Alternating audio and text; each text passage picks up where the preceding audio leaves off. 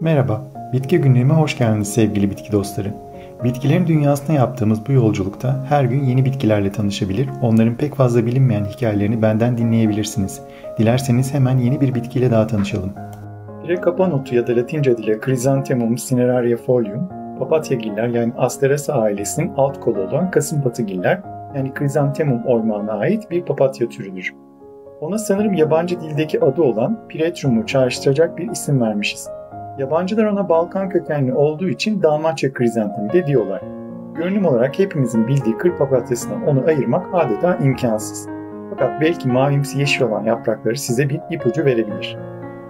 Kasımpatını anlatırken kasımpatının bir alt türü olan Pirekapanotu özellikle sivrisineklere karşı doğal böcek ilacı yapımında kullanılmaktadır diye anlatmıştım. Bu ilaç haşerelerin sinir sistemini etkilediği gibi dişi sivrisineği sokma isteğini de yok ediyormuş. İlaç balıklar için de öldürücü olabiliyor ama insanlar ve hayvanlar için tehlikeli değil.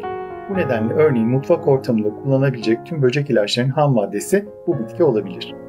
Tasmanya, Kenya, Tanzanya ve Ekvador ülkeleri dünyadaki böcek öldürücü ilaç üretimine ham madde sağlayan en büyük Pirekapanotu yetiştiricileridir. Bitkinin çiçeklerinin kurutularak ezilip suya karıştırılmasıyla elde edilen bu ilaç sentetik olmadığı için organik tarımda da kullanılabilir. Hatta siz de bu ilacı kolayca hazırlayarak spreyle bitkilerinize sıkabilirsiniz. Bunun için kurutulmuş 1 ölçek Pirekapanotu çiçeğini 4 ölçek sıcak suda iyice kaynatmanız gerekir. Daha sonra bu ilaçlı suyu soğutarak kullanabilirsiniz. Pirekapanotu'nun sadece pyrethrum adı verilen böcek ilacının ham maddesi olarak değil, süt bitkisi olarak da yetiştirildiğini hemen ekleyeyim.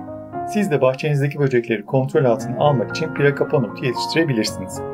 Özellikle turpgiller yani Brassicaceae familyasına ait tüm sebze türlerinin etrafında yetiştirdiğinizde çok yaygın görülen zararları sebzelerinizden uzak tutmayı başarabilirsiniz.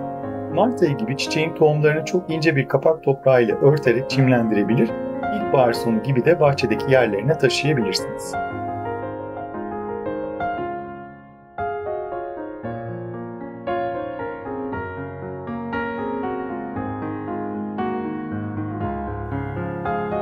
Bitki günlüğümü ziyaret eden herkese bu videoyu izlediği, beğendiği, yorum yaptığı ya da paylaştığı için teşekkür eder, bol çiçekli günler dilerim.